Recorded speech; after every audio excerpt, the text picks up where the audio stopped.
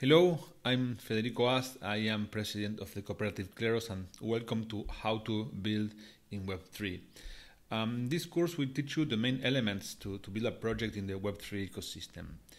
So in 2021, we launched the Kleros Incubator to support a number of teams building in the ecosystem. This is a 3-month program that takes place in Lisbon.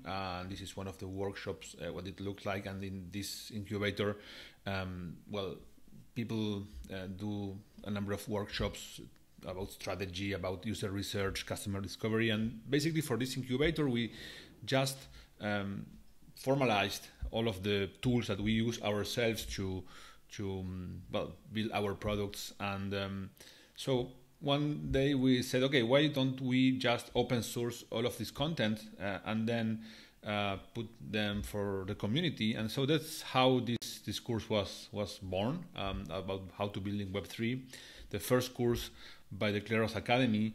And over a number of sessions, you will see a number of different elements that are important for building a Web3 project. And this will cover a number of different things that are typically not maybe seen by people who are focusing on the technical elements, right?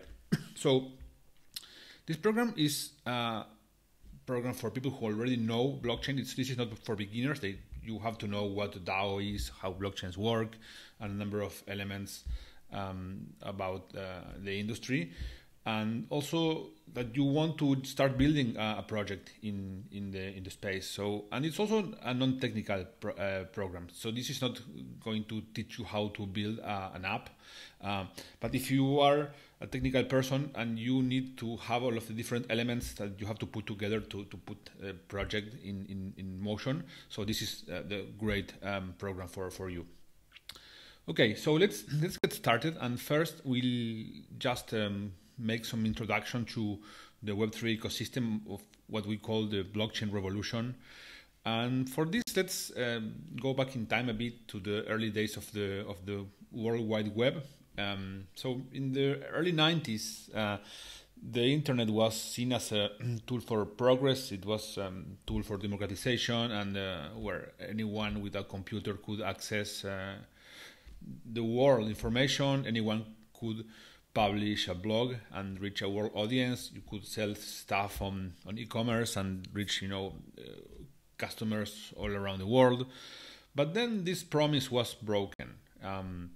And this gentleman you see on the screen is called Jaron Lanier, and he has this book called Who Owns the Future. So Jaron Lanier is one of the main developers of virtual reality in the 1980s, and then he became a very critical person of all the Silicon Valley establishment of the internet. And he calls the big tech companies what he calls them like siren servers, like sirens as the old mythological creatures of ancient Greece that had this very seductive singing, and they attracted sailors. And then when they were not far from the island where they lived, they just attacked them and ate them. So big tech companies are like siren servers in the sense that they lure us and attract us with their offer of free services. And then when we are in their ecosystem, they kind of eat us or kill us and take all of our data in exchange for those like free services. So as they say in Silicon Valley, if you're not paying for the product, then you are the product.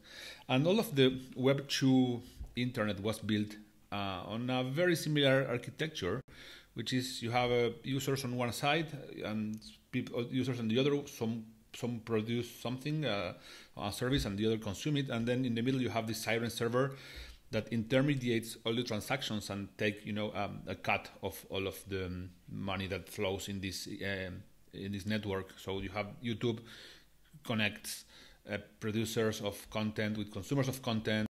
Uber connects producers of rides with the consumers of rides, and Airbnb the same with guests and hosts. And Facebook is the big siren server that connects everything with everyone, and we don't even know what the company does actually. So they ecosystem has so many things and so many people. So, and this is a very important, siren server of the current architecture of the internet, right? So, important thing to remember is that the Web2 internet was built with this type of architecture. You have users on the sides, and you have a server, a centralized server in the middle, and this server can intermediate all of the transactions happening between all of those users. So then came the blockchain revolution. So this starts in 2008, in the middle of the crisis of the Lehman Brothers, subprime, and all the financial collapse. In that moment, as you know, Satoshi Nakamoto publishes the paper of Bitcoin, proposing a new type of currency based on this new technology of databases called blockchain. And then in 2014, then there is the launch of Ethereum, which brings again the logic of blockchain, but with more sophisticated smart contract logic that you can enable into the contracts, and this helps put a number of business logics, write these business logics into the smart contracts, and then all of what is written there is going to be executed as coded into the Ethereum network. For Ethereum or other blockchains that have smart contract capabilities, of course, Ethereum is currently the most important one. So a number of ideas that we need to understand so we see how blockchain is evolving and how the Web3 market is going to evolve. First, this really good piece written by Chris Burniski and Joel Monigro called Open Standards, Market Cycles, and Investment Returns. This is the thesis that they have at their VC fund placeholder. And it sees Web3 as new stage of a process that is moving from closed standards to open standards in a number of different industries. In the case of IBM, they were leaders in mainframe computers, and then they were disrupted by the open source hardware computer, by the invention of microprocessors. Then came the monopoly of Microsoft and proprietary software, which was disrupted by open source software. And now we are in the middle of the dominance of the private data networks embodied by Google or Facebook, and then the open source network response to this is the idea of Web3 and crypto networks. It is the freeing of data and putting data in an open source manner, right? So all of these applications that are being currently built in the Web3 are meant to open, to break a number of data monopolies that exist in the Web2 era. And the process is probably going to happen through a number of stages, like 4 stages, according to the placeholder thesis, which they take from economist from Venezuela called Carlota Perez, who developed a very thorough research about how different industries evolve since the 18th century and the canals in the UK. So she sees that a new technology comes with a phase of eruption, then comes a mania phase with financial bubbles and all that, then there is a market crash, and then we have a period of synergy and consolidation, which is when the technology starts to, give us the improvements that it promised. And so that is how the technology starts to be deployed and have its impact on the economy and society. So this is an important thing to have in mind. Another important thesis to understand the Web3 ecosystem is the protocol sync thesis that was developed by Ryan Sean Adams from Bankless. And this is based on an understanding of how the Web3 stack works. As a number of layers. At the bottom you have Ethereum that provides decentralized computing to all of the applications built on top, and then you have a combination of different apps that can be combined into other apps that are user facing and that can provide better services to users, and all of these are open source and decentralized.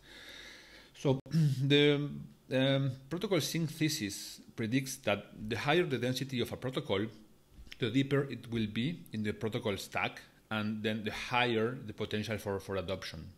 So as Ethereum is a very generic protocol. It can have lots of different things on top of it. And so the big question is, okay, how does one see what the protocol density is and how can you improve it? So you have this formula that says that the protocol density depends on two things: the utility and divided by the attack surface, right? So utility is about how valuable and the protocol is for users and what is the value proposition it gives for people who want to use it. The attack surface is about how a protocol can be captured or coerced or corrupted in order to favor some groups over others. So generally speaking, the strategy to implement would be try to increase the protocol density through two general type of decisions. One is increase the utility of the protocol, and the other one is try to decrease the attack surface. Okay. So another interesting question is why should this be decentralized? I mean, and why this matters? And for this, it's very important that you read this, I would say, famous piece by Chris Dixon on why decentralization matters. And in this article, he has this thesis of how the Web2 platforms tend to behave in connection to users. So he finds that Web2 companies, they have this behavior of an S-shaped curve, where the first thing that they try to do is to attract users to their ecosystem and try to grow as fast as possible and to start having network effects so they can beat the competition. But after some point where they have already established themselves as leaders, they start to extract resources from the users by like taxing them or collecting high fees for using the platform, or users in the sense of like final users, or also all of the developers that have built their applications on top of the company network. And this was very clear, for example, when Facebook did changes into how third-party developers could access their platform, or when Twitter basically decided that nobody could have an interface on the Twitter network besides themselves, and they just killed all of the other third-party companies that had been betting on building interfaces for Twitter. So this idea is that these platforms can just by a decision by the management change the rules when they want, and this can have very strong impacts on their users and the developers of the ecosystem. So this is why a very important concept of Web3 is the idea of credible neutrality that is described by Vitalik in this article, where he explains that credible neutral protocol is built on rules that doesn't benefit some users over others in an arbitrary way. So this means that the users cannot change, the rules arbitrarily, and that these rules need to be created through some governance process on which every user should have a say and the chance to vote, which is not the case in Web2. And in some way, it's like a transition from the idea of a monarchy where you have a king that decides the policies and decides the laws and everything, and he has the central power for everything, to a republic where you have rules and you have procedures and ways to do things that are defined in some constitution, and this gives citizens the ability of influence the public policies. This is in some way what Web3 is bringing to the world of the internet. So this new structure of the protocols gives us the hope that they will behave in a way that we call minimally extractive coordinator. So they will be protocols that coordinate a number of economic activities, and as they start to grow and become massive, they won't show the same S-type of curve shape that Web2 networks seem to have, because people who are the users are also the owners of the network, so they will still have the incentive not to extract rents from themselves. So and this is what we expect to happen when Web3 protocols become massive. And this also brings a very important change in the way in which these protocols are governed, because these are ruled by the community, and this kind of new coming of the cooperative type of enterprises that were very common in the past, and many companies still are structured as cooperatives. And the idea of crypto networks is that lots of users can be partners in a cooperative and be under economic incentives generated by tokens. And this is what we call decentralized business models.